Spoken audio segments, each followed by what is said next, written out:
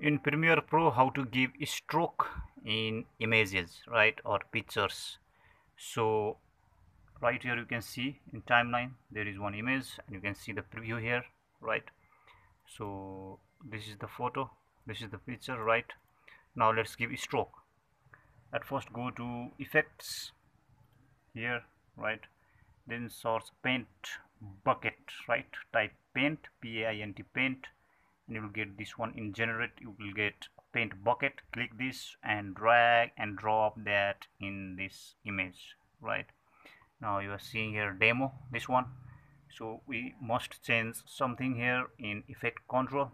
Go to effect controls here, right in top you can see, and go to paint bucket. You can see paint bucket here, right? Now you can see here fill selector, color and alpha, right? So click this one and select alpha channel, and then go to stroke, this one, right? Click this one, anti-alias, and choose stroke, right? You can change the color, for example green, change it, and okay.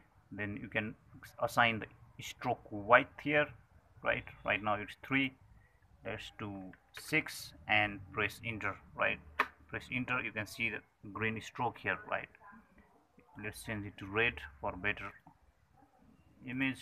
Now you can see here, in this way you can give stroke in images in Premiere Pro, right? Stay tuned for next tips in Premiere Pro. Thank you very much for watching.